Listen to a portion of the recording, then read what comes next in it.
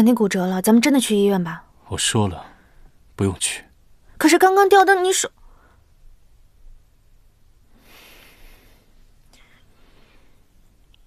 谢谢你啊，又救了我一次。我想起我要问你什么了。什么？一开始是一件事，后来是2件事。什么事啊？第一，你背后的人是谁？第二，今天这个吊灯是个意外吧？你说吊灯是我弄的？你跟我约会的时候不是要采集我的样本吗？对，但是今天是不是要采集血液？可吊灯不是我弄的。背后的人到底是谁？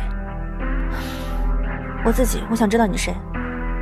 之前口口声声说不想知道，现在又想知道了是吗？因为我觉得你是救我的人，但是我现在不信了。我发现了一件事情，公交车出事那天你在后排，你跟那个疯子说话了，对吧？后来你又在调查那个疯子，你敢说你跟这件事情一点关系都没有？你默认了。金小鱼，你平时装的人畜无害的，结果背地里算计我。蒋白君，你也一样，平时装的风轻云淡的，其实在背后里算计所有人。那天在公交车上的凶手有2个，一个是那个疯子，一个是让疯子发疯的你。好啊，既然摊牌了，那就说开吧。你给我的病历是假的吧？对，中间有很多矛盾点，从一开始你就没想让我治你，对吗？因为我不信你，我怎么可能会把所有的牌都摊给你？你鬼点子可不是一般的多。反正我快死了，遇到怪物危害公共安全，我就应该报警。可是警察不信我，因为你们把监控都搞没了，所以我只能过来看看你到底想干嘛。你之前说在暗网售卖的那个违禁药品，到底是不是真的？我很怀疑。你就不怕我杀你灭口？你第一次就这么问我，如果你想杀我，在电梯里你就不会留我，你留着我还有用，对吧？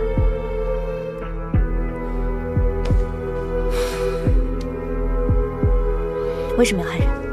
我没有要害人，那真的只是个意外。好啊，撕下温情脉脉的资本主义面具，说个章程，你想怎么样？是你想怎么样，背后的人想怎么样？我没想怎么样，我就想让世界和平。地球人生命很脆弱的，你要是敢搞事情，我就敢搞你。就你，命都快没了，还关心地球？我关心我的家人。如果你能伤害我，你就能伤害我的家人。我再说一遍，那是个意外。我再说一遍，我不信你。我亲眼看到过你让无辜的人陷入危险。那天夜里偷袭，是威廉姆跟钱程吧？我闻到他们身上的香水味儿。你们3个人合起伙来，一起算计我，骗取我的信任，对吧？就你觉得你身上有什么可骗的？长得好看，有钱。你刚才说了，我背后的人，如果没有猜错的话，他们应该已经在追查你了。你还怕我是他们的人？把这些吊灯残骸送到地下室仓库去，记住一点都不能少，知道了吗？是，去。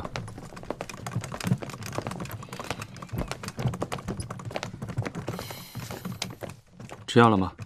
我不疼，我说的是控制情绪的药，吃了。吃了就好。还好你大哥来了，挡住了张院长他们。我早就说过这丫头留不得，你看这乱七八糟的。我觉得今天不是意外。当然不会是意外。金小鱼和少爷他们说什么了吗？我怎么知道？你不是少爷的大肠杆菌吗？你不是少爷的幽门杆菌吗？看来今天少爷脾胃不和呀。是啊。我可以不追查你背后的人，我可以把你和你背后的人都掐断，你信吗？我早就想到了，我早知道你是凶手的时候就想跑，但是我没有，因为我知道你肯定不会放过我的，所以我想了一个办法。在我陪你加班的时候，拍了你的很多照片跟视频，都存在我的电脑上。我还写了一封遗书，设了定时发送。如果说我死了，我的死，你的故事就会被发给很多人，各大视频媒体、新闻稿，我相信会有很多人对这件事情都感兴趣的。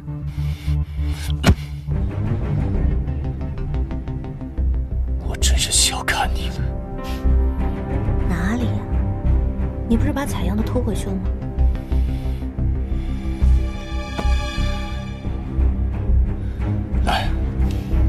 各退一步，现在。好，这回谁也不认识谁，好不好？怎么保证？你肯定调查过我的信息，知道我的家人朋友，这是我的软肋。我掌握你存在的证据，这是你的软肋。我们各退一步，你不要骚扰我的家人，我不公开这些证据。各走各路，各回各家。再见。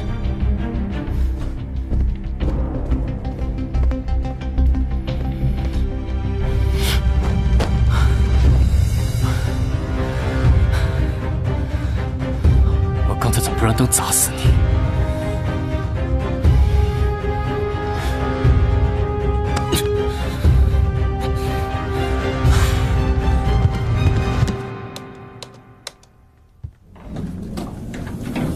不对啊，他要是想让我死，怎么不让吊灯砸死我？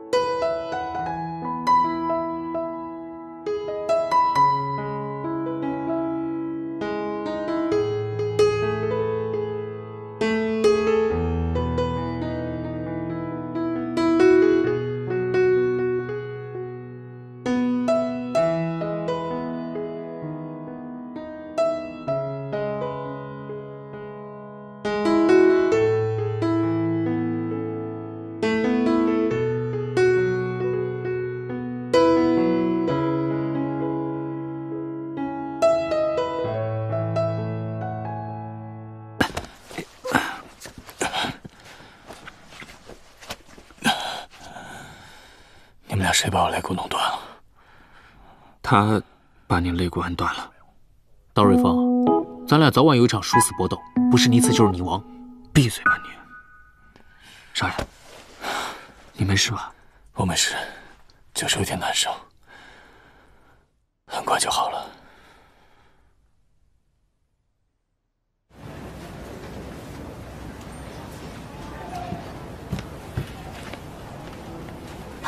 怎么总感觉有人跟着我？